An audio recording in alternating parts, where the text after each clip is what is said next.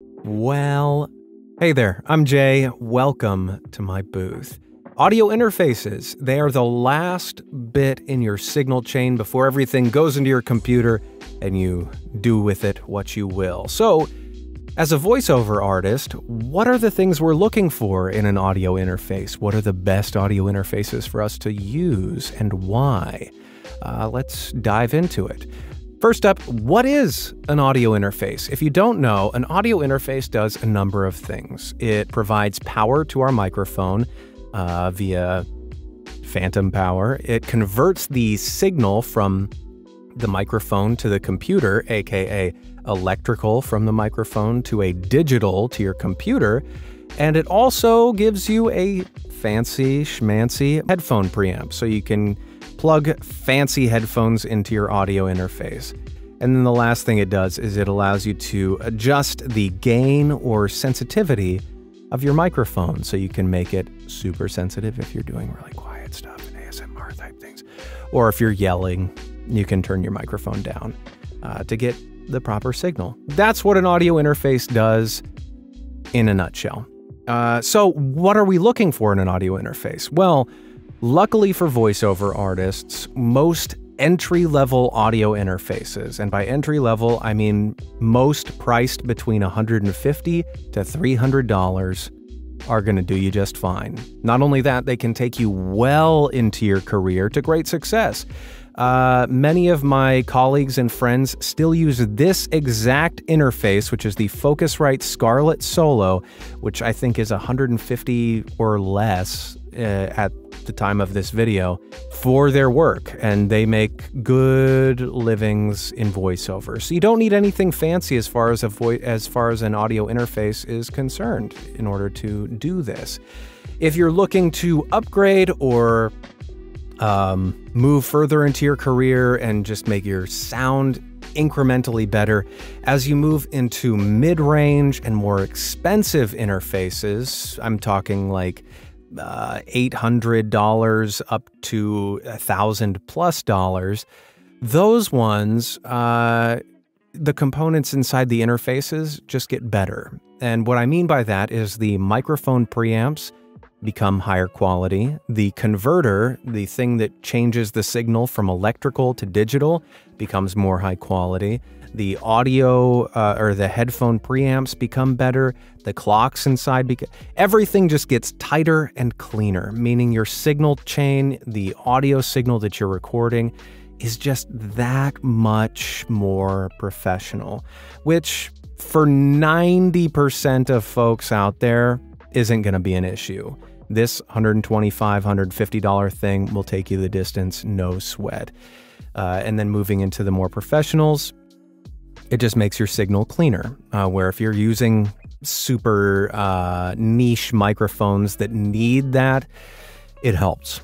And then in addition to that, in the higher level interfaces, sometimes they'll offer what's called DSP, or digital signal processing, meaning you can add little modules that can change the sound. And what I mean by that are generally EQ or equalizers, compressors, preamps, saturation, even down to like reverb or guitar amp emulators, like tons of crazy stuff that you can put into your signal chain. And for a lot of voiceover artists, that's a lot of fun to play around with and can be helpful in your recording, particularly if you're doing live recordings. You can think about it in this respect because it's essentially the same thing. This here is a channel strip. It is a, oh God, I've got everything mirrored. This is the DBX 286S channel strip, and it allows you to apply compression, equalization, output gain, the whole kit and caboodle. And what a DSP processor is essentially fitting one of these or modules of this type of thing into your audio interface, which can be really, really helpful at times. For me personally, my take on DSP processing is I prefer to record my audio raw, meaning No additional processing outside of what's going into the microphone and through the interface, and then do all of my adjustments if I need to after the fact. And the reason why I prefer that method is I ensure that I have clean, raw, unadulterated audio that I can send to my clients if they request it. Instead of having all of my own processing choices baked in, because I don't know what they want to do with the audio, and if I've made a bunch of tweaks to it, they might not want that. And so I want to provide clean, raw audio instead of processing everything up front. Occasionally, in full disclosure, I will use minimal compression just to make my life easier. For example, I'm using a compressor right now, so if I get loud, I don't clip the audio in any way. So that's my take on DSP processing, and if you're interested in that, I think it's a cool thing to explore. So what are things that we are looking for in an audio interface outside of just, does it do the job? Because if I'm being honest, most entry-level interfaces like this Focusrite Scarlett Solo are going to do the job just fine. One thing to consider is the interface bus-powered, or does it require additional power supply? Some higher-level interfaces need to be plugged into an outlet in order to function in addition to your computer, whereas a lot of audio interfaces can just be plugged into your computer, and that's fine. And for me, the benefit of bus power, meaning it's just plugged into your computer and is powered off of that, is, for example, if I go traveling and I need to take my kit with me, I can go into a closet with my laptop, my interface, and my microphone, and I don't have to worry about stringing power cables into the closet with me. I can just have my laptop running the show. Additionally, here in my home studio, running power into my vocal booth, for example, is challenging and then can introduce potentially interference into the cables and cable management that I've got going on. So if I were to use an interface that needed additional power supply, that would be a consideration for me, knowing how I'm going to route that power to my booth. So those are just a couple of things to consider. But by and large, if it's an audio interface, it's going to get the job done just fine. And then there are a couple little nuances within it. So just to wrap things up with a neat little bow, if you're looking for an audio interface, what are the best ways to go? I think if you're starting out, again, most audio interfaces will get the job done if you're spending between $100, $125 up to about $300, because you don't need much as a voiceover artist. You got one microphone, you just need one little knob for that and a headphone jack, and that's it. This Focusrite Scarlett Solo was a great place for me to start learning the ropes, but there are lots of other great ones out there. PreSonus, Audient, they offer great options as well.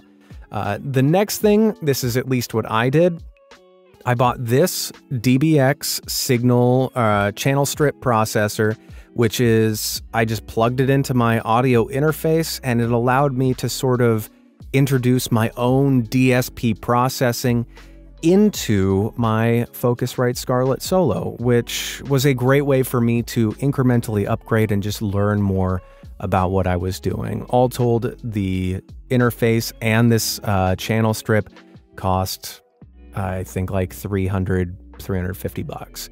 So it's not inordinately expensive.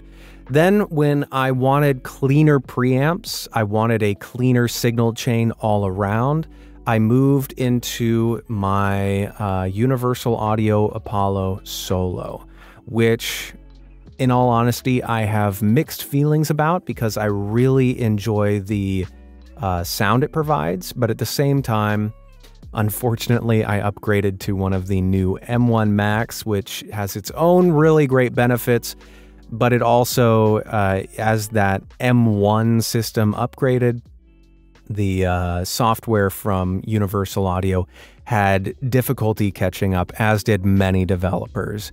And it's just caused a little bit of a headache here and there in terms of using their software with my M1 Mac, but I still use it because the audio quality is great. In addition to that, the emulation software, the different plugins or channel strips that Universal Audio provides are really, really something else. They're great. Unfortunately, you need to use or continue to use, or at least have attached to your computer, a Universal Audio Apollo or a Universal Audio channel strip or interface in order to continue using any plugins that you buy from them, which is a great way to lock in your clients. But it's unfortunate because when I go on the road, I take this guy with me because it's just smaller and more portable, and I can't use any of my plugins that I bought from Universal Audio. So that's just a little thing to consider if you're thinking about it. And that's all for this one. I hope this was helpful for you. If you have any questions about this or anything else voiceover related, please drop me a line down below or reach out on my website, and I'll get back to you as soon as I can. And until the next one, be well. Toodles.